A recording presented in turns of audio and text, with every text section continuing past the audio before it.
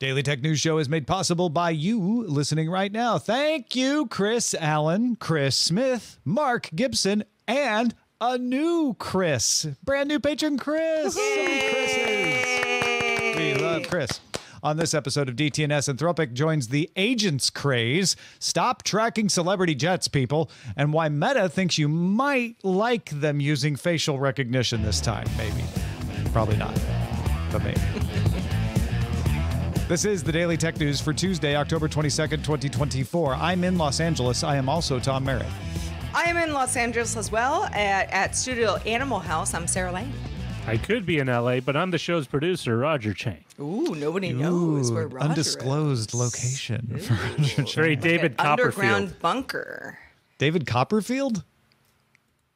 Right? Isn't that the whole mystery thing now? I thought he was just a magician. Is he often hiding somewhere? He's the illusionist. You don't know. He hit the Statue of Liberty one time, remember? Did he hide himself, though? I think he may have done like a coffin thing at one point. I think that's what Roger's you don't know talking which coffin I'm in. I'm about to. Yeah. Did you see there was a Where real life am I? coffin? Am I even buried? Sarah, there was a real life coffin flop. Do a search. Oh God. Yeah. Okay. Anyway, enough of that. Let's start with the quick hits. The new iPad mini ships on Wednesday, and we have the first reviews out now. Reviews conflict about whether so-called jelly scrolling still happens. That's the effect where part of the screen doesn't refresh as fast as another part of the screen.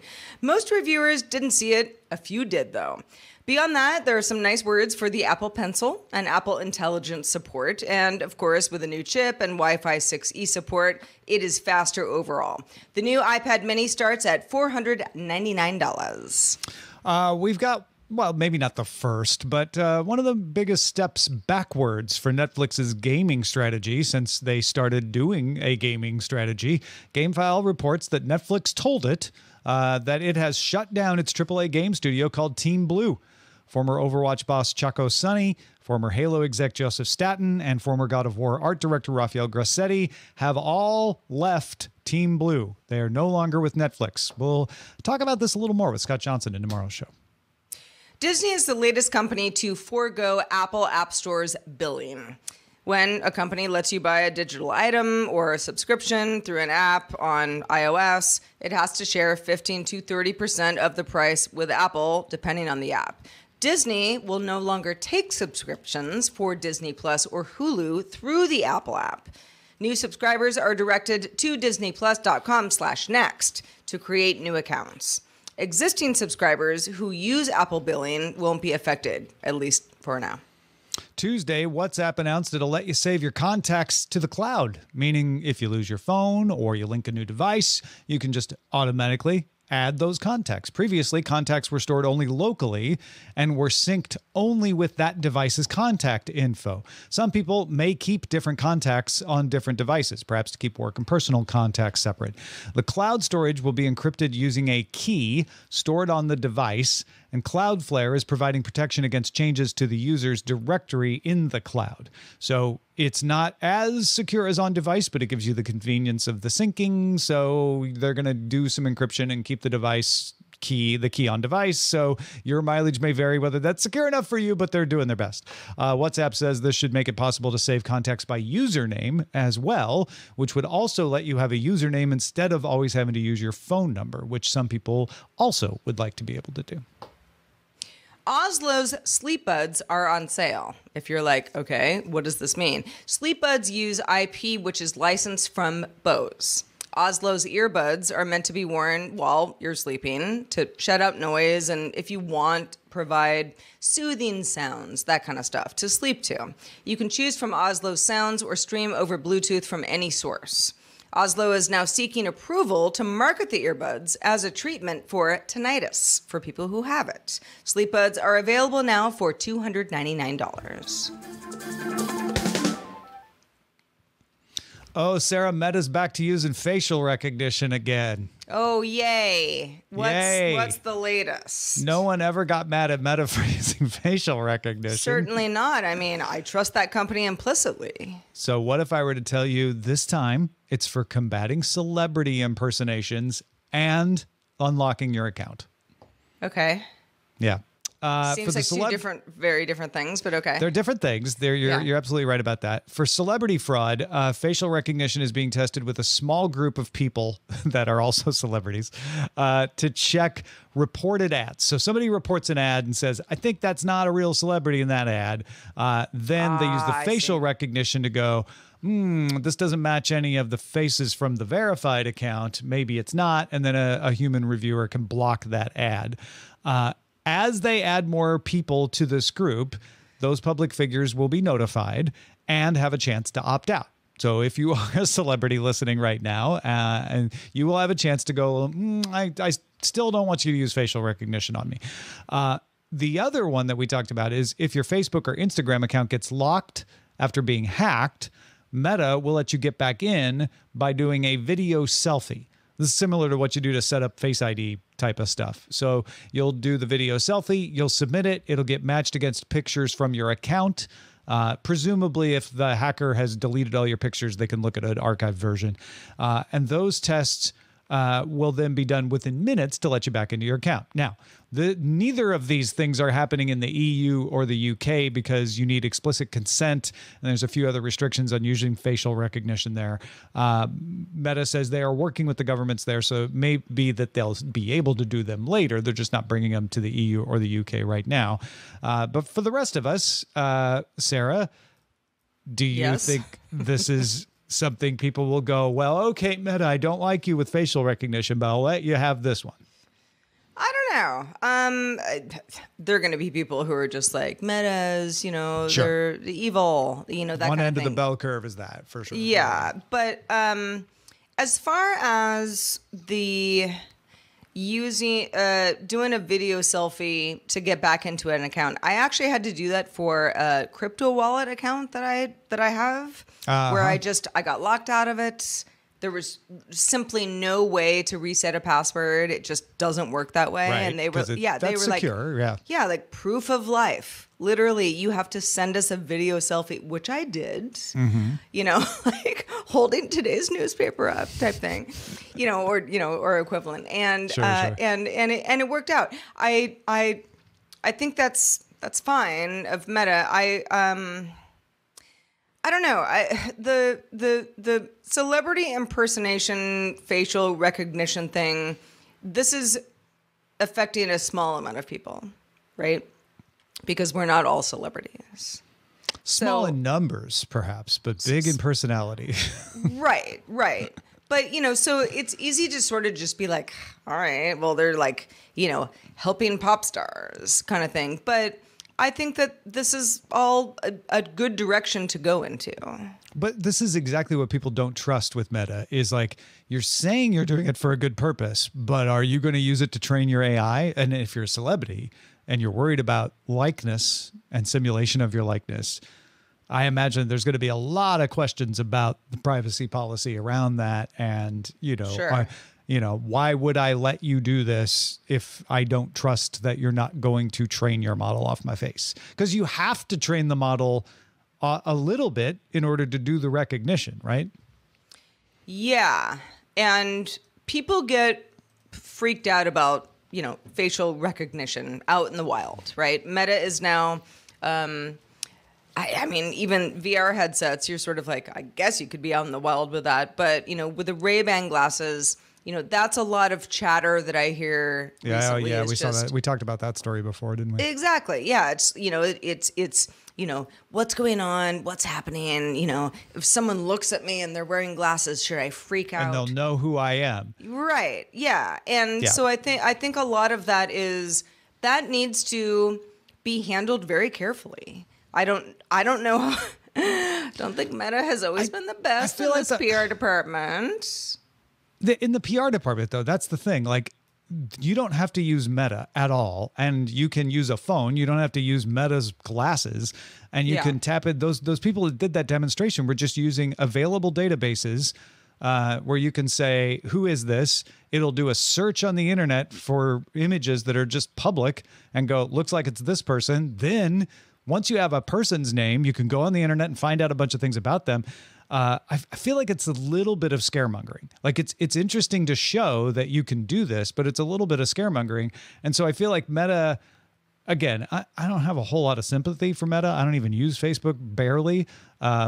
But I think they get a bad rap of like, oh, because you're Meta and because it's called facial recognition, we're just not going to try. There's nothing you could do to make me trust it. And to me, what it sounds like is they're saying, well, we just want to match. We want to match, like, does this image look like it's faked? If it is, we want to block it. That's a good thing. You're locked out of your account.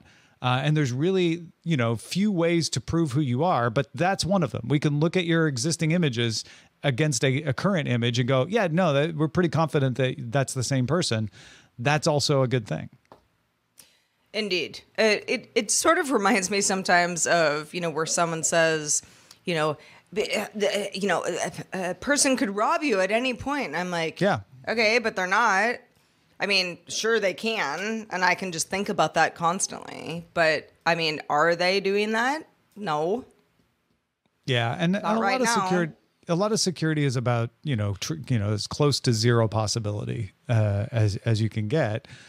So I get, especially if you're a celebrity guarding your public image, you might want to opt out of this, but they're letting you opt out. And again, if you're like, I just don't trust that they're going to really honor the opt-out, then don't be on Facebook or Instagram, I guess. Because if you don't trust the company that much. More than ever. Don't do it at all. Yeah. So I don't know. It's the knee-jerk response is like, what are they going to do with this data? And I have that question too. Don't get me wrong. But I think with the amount of public scrutiny on it, maybe these are okay. Well, we'll talk a little bit more about celebrities, Tom, because it's just one of those days. They just never get enough attention. I know. Or at least not enough to satisfy them. Yeah. So several owners of accounts on Instagram and also Threads, Meta products, that reposted public information about the whereabouts of private jets reported that their accounts were suspended on Monday. These included accounts that followed the jets of Jeff Bezos, Governor DeSantis, Kim Kardashian, Bill Gates, Elon Musk, Kylie Jenner, Taylor Swift, Mark Zuckerberg. So, billionaire types. A law passed in the U.S. in May lets private jet owners anonymize their registration, but it's still possible to deduce who owns which planes and those flights themselves, not private information. Easy to track. Yeah. This has always been the interesting thing with this is I definitely understand not wanting it to be easy to figure out where you are if you're someone that is this high of a target. We often talk about security stories, right? And we're like, you probably don't have to worry about this unless you're a significant target. These people are all significant targets all the time. 100%. Right? Well, and so I get that. This whole thing on the surface, I think like, okay, well, this is just sort of like paparazzi stuff. It's Taylor Swift is about to land in Denver, Colorado, and we know because we can follow her plane. It's like there are fans who are going to do that. There are people who might have that information who are going to do something terrible. And I think the thinking is sort of, well, but if you're that rich and you're, flying a PJ in the first place, then you probably have security. And, what's the problem? I don't know. I mean, listen, I don't have a lot in common with anybody on this level of wealth, but I don't think being stalked is okay for anybody ever. It's certainly not. I'm not going to debate that at all. You're absolutely right. Just because you have security doesn't mean it's okay for someone to stalk you. I don't think this stops the stalkers. Because remember, it's only recently that you could anonymize your registration, right? So that may be why Meta has decided, or at least Instagram and Threads have decided to suspend these accounts. And I'll get to that in a second. But this information is still available. If I am a security threat, if I'm a stalker, I can find out where these planes are easily. I doubt the person who is dedicated to causing harm to any of these people was going on Threads or Instagram to find this stuff. The Threads and Instagram are just entertainment posts for most people. It's it is, if you are dedicated enough to try to penetrate their security and do harm, you are dedicated enough to go look up the tail number on FlightAware and figure out where it is. Like, it's not hard to do. This was just making it easy for people who had a passing curiosity to see, oh, Bill Gates is in Colorado right now. Oh, Taylor's on her way back to the Super Bowl. That's interesting, right? I think Instagram and Threads decided to suspend this because you have to kind of de-anonymize these planes now. Before you didn't. The registrations were public, and the flights have to be public because you have to know where the planes are, and everybody needs access to that information for flight safety and everything. But since they let the registrations become anonymized, it's one of those things where like, oh, well, it's anonymized, but we kind of know that that's Taylor's plane because it left, her concert and it went here. And I have a reliable source who told me that's her plane. But even if everybody knows, if you say that's her plane, now you've de-anonymized. I feel like that's what Instagram and Threads are doing is like, well, it was public information before, but now the identity of the owner of the plane is not public information. So we're going to suspend the account on that grounds. What is odd is that they didn't explain this. They just started suspending accounts. And people are like, I guess my account got suspended. I had no warning. Well, I think Mark Zuckerberg probably has a lot to do with this. You think? Huh. That would be my best guess. Sarah, that would be like saying X suspending these kinds of accounts had to do with its owner, Elon Musk. Oh, yeah, that's exactly what happened. Okay, yeah. Never mind. That would be my best guess. And again, I feel like the way that we travel around the world,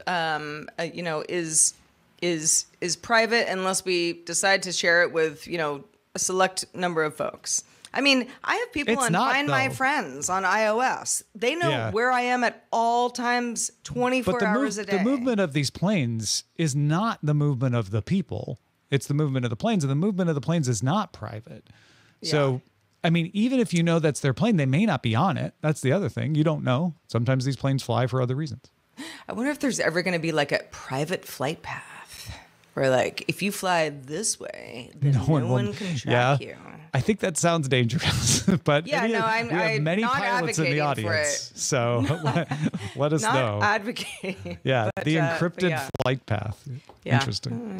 Well, we are on social media, and we are not broadcasting anyone's flight path information. So if you have feedback about anything that gets brought up on the show, get in touch with us on the socials. We are at DTNS Show on X, at DTNS Show at mstdn.social on Mastodon. Thank you, Stux. At Daily Tech News Show on TikTok, and at DTNS Pix, at DTNS PIX on Instagram and Threads. Anthropic updated its Claude 3.5 Sonnet model to be able to interact with desktop computer apps. The computer user API beta can do keystrokes, clicks, mouse gestures. It can do it on software. It can do it on the web because a browser is software. Developers can try it out on Amazon Bedrock as well as Google's Vertex AI platform.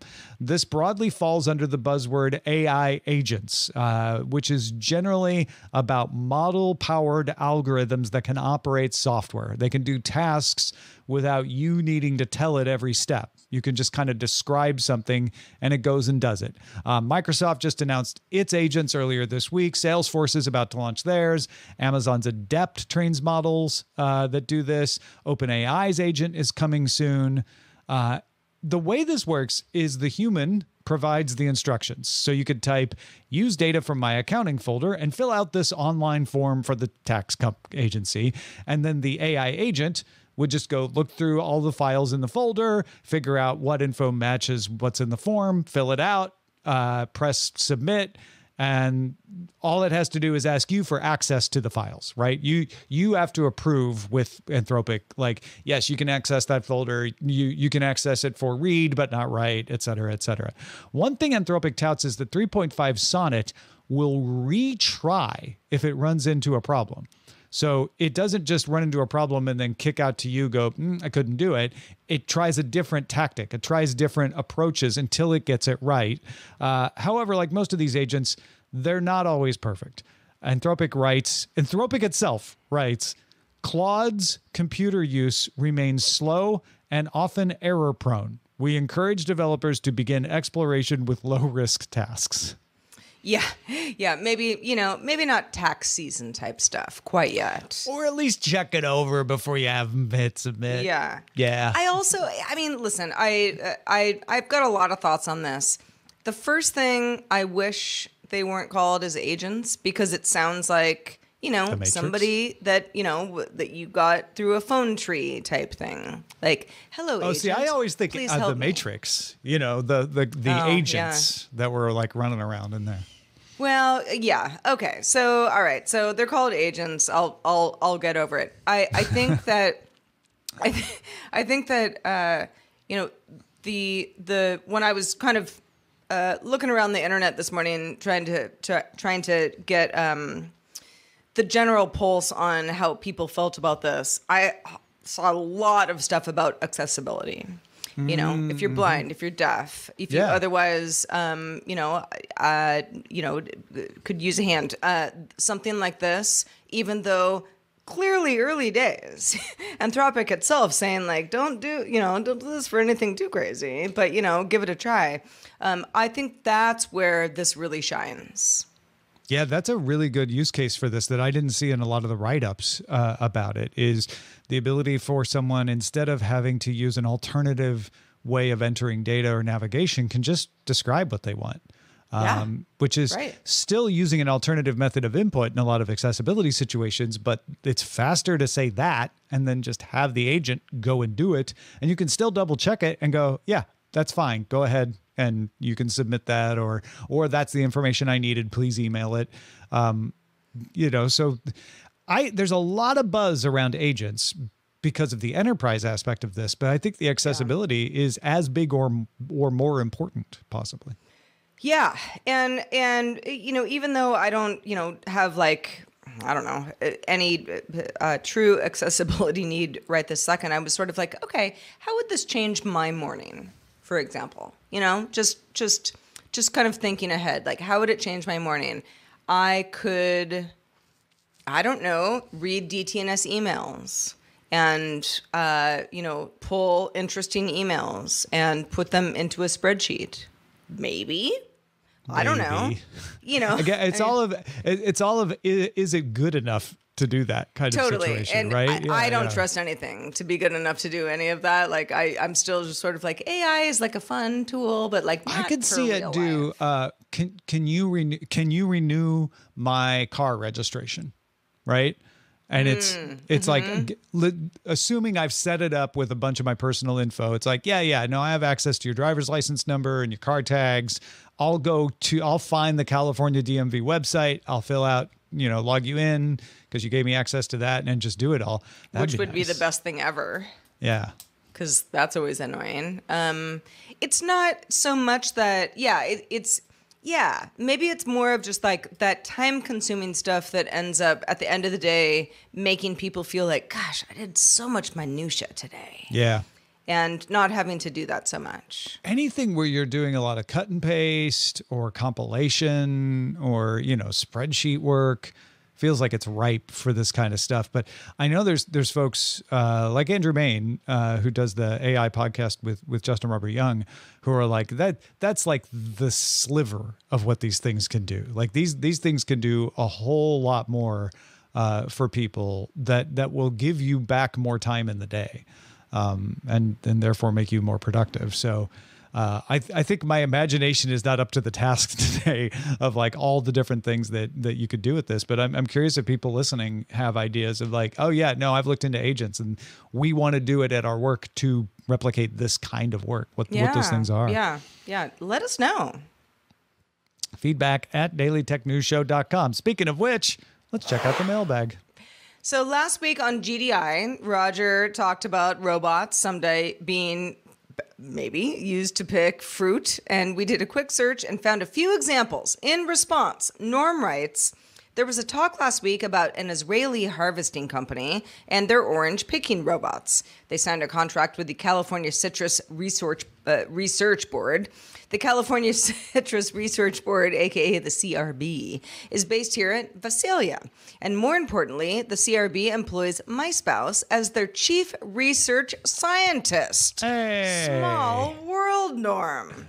Thank you, Norm. That's very cool. Does that mean we can interview a robot if we talk nice to Norm? Or get free oranges? Or both. I don't You know? I mean, I want some let's robot talk picked about it. oranges. Yeah. Regarding our discussion on Monday's extended show about wearing earbuds, Shannon and I were talking about now that the AirPods can be used as hearing aids, and there's going to be more of these earbuds that are able to be used as hearing aids, the etiquette of talking to people changes. Charlie Dude wrote, just listen to Monday's GDI, and with Shokz, S-H-O-K-Z headphones, you don't need to take them off to look polite because they sit behind your ears, whether they're on or not. So then people wouldn't notice that you're wearing the earbuds because they're out of view. I mean, I don't know. I don't think wearing earbuds is impolite. But a lot of people do. So Well, because they gonna, think you're not listening to me. Yeah, so you're gonna can't run hear into me. that if you're wearing these as hearing aids. You're gonna run into people who aren't Sarah Lane, sadly, in the world. Who are gonna judge them. I can hear you.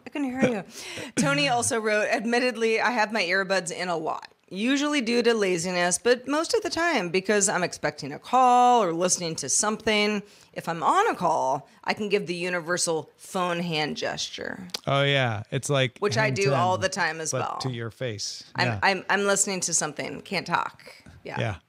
No, because we were talking yesterday about the fact that a lot of the other people who walk dogs in my neighborhood will have earbuds in, and we all talk to each other and we don't think it's rude. But we do that. Like if somebody's on a phone call, they'll be like, I'm on the phone. I'm like, oh yeah, I know, I got you. No problem. I wonder at what point the pinky thumb, I'm on a phone call thing will not make sense to the youngins anymore. Yeah, or will it be like the save icon where kids know it's the save icon, but they have no idea why because they never saw a floppy in their life. Right. Where are you saving it? Yeah. Why is that little box the save icon? Is it saving it to a little box? Like, yeah.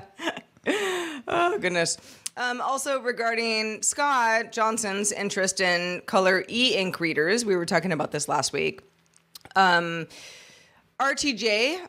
the PH candidate from Brisbane, good luck, says, like Rob, I've had 2 hit-and-run credit card incidents. First with a Remarkable 2, most recently with a Remarkable Paper Pro. My main use case was reading and annotating research articles for my PhD, while the Remarkable 2 provided a great distraction-free experience for researching my topic.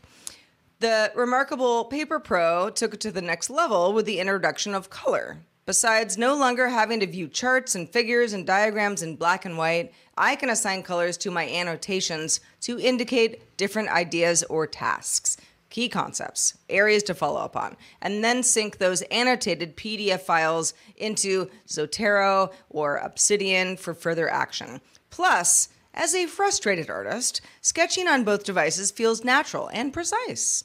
The larger 11.6-inch backlit screen and quick response time and the ability to blend colors really helps me sketch out ideas with ease. Cheers, RTJ. Good luck on the PhD. I can't wait for you to be Dr. RTJ, not just the PhD candidate. Indeed. Also, RTJ, a newly minted DTNS Patreon supporter. Thank you, RTJ, for that as well. Ooh. In our chat, Code Herder says, why is the drink machine with a can in the slot the save icon? With a can in the slot. Oh, I get it. Because it looks like a little vending machine. And what are we talking about? A garbage can? No, the save icon looks like a vending machine with a can of soda coming out. Oh gosh. That's a good one. I like that code. Yeah. I know. So many things that the rest of us were just like, I don't know, that's what it looks like. It looks like a floppy to me, but I'm old, so yeah. Yeah, exactly. Well, listen, if you've been following Apple Vision Show, you know that Eileen Rivera and I talk about all things Apple, plus Apple competitors. You know, we go through we go through the ringer. Whether Apple's vision matches what we, the users, want. Get subscribed now at applevisionshow.com. And for those watching live, we're recording right after GDI ends today. You can also stick around for the extended show if you're a patron. Good Day Internet is going to talk about how somebody used Notebook LM in a real estate ad. Or the channel only has the one video, so it might be a prank. But we'll take a listen to that. It's pretty interesting. And we have an idea for some clothing you can wear to indicate when you're wearing your AirPods as a hearing aid. Brilliant idea from Joe. Stick around. You can catch our show live Monday through Friday, 4 p.m. Eastern, 2000 UTC is when we do it live, and you can find out more at dailytechnewsshow.com/live. We'll be back tomorrow talking about Netflix closure of its AAA game studio and what that means for their gaming strategy, with Scott Johnson joining us. Talk to you then. The DTNS family of podcasts, helping each other understand. Diamond Club hopes you have enjoyed this program.